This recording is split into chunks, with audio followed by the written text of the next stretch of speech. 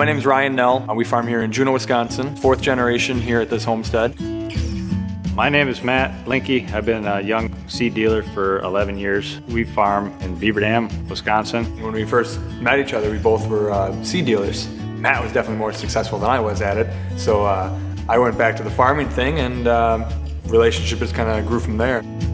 Ryan's very good with the technology, so he helps give me a good check as to what else is out there in the industry. I'm always looking at the new stuff that's coming and how we can use it on that side. FieldView has helped me stay connected with not only Ryan, but other growers as well. It used to be we could talk about it or do something that way. Now it's just pull it up and show and say, hey, see, this is what we were seeing on it. And, yeah, it gives us a talking point. It keeps us constantly in tune with what's going on your farm and also what I'm doing as well. We put a bean plot in, I guess a week and a half ago now.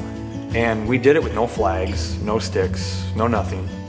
If they want to go look at something or say, hey, go check this out, I can just drop a field pin. I don't have to go hold their hand. They know right where to go. They pull it up. There it is. We can talk on the phone and say, oh yeah, I see what you were talking about.